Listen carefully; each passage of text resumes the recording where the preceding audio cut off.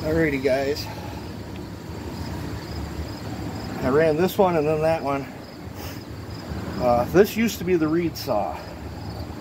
I know this one has the same exhaust roof, and I do believe it's within a degree or two on the intake as that one. I do have one outlet versus two, but that's not very crucial. I run a lot of outlets on a lot of my builds, but this one has 25 degrees of blowdown, whereas that one has like 30. Same roofs. You can hear how much broader the torque band is in that one than this one. But I built this one for slightly different use than that one, if that makes sense. This one's a real, it's maneuverable. I'll be using it in smaller wood. I built that one to pull long bar. The other two with the rats, they're both 501s. And for the life of me, I can't remember what the numbers are without rechecking them. And the Shin has the shortest bar and the biggest sprocket. This Shin is set up more for racing, but there's what, 5 different builds here, and it gives you an idea, you know. And I like every one of these.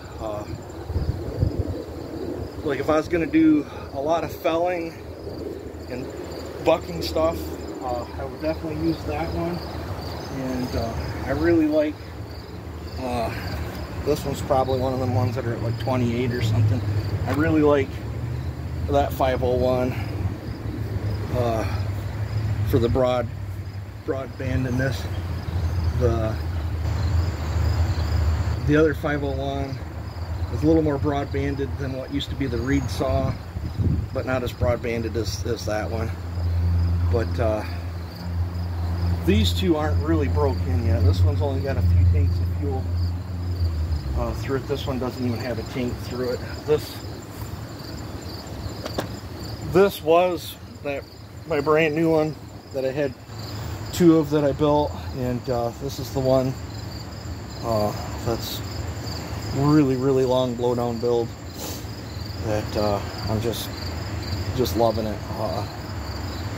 It's super broad banded.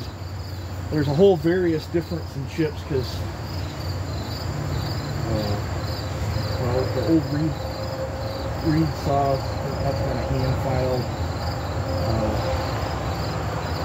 That 501 over there, I think, was a machine sharp, and it's got a lot of use on it.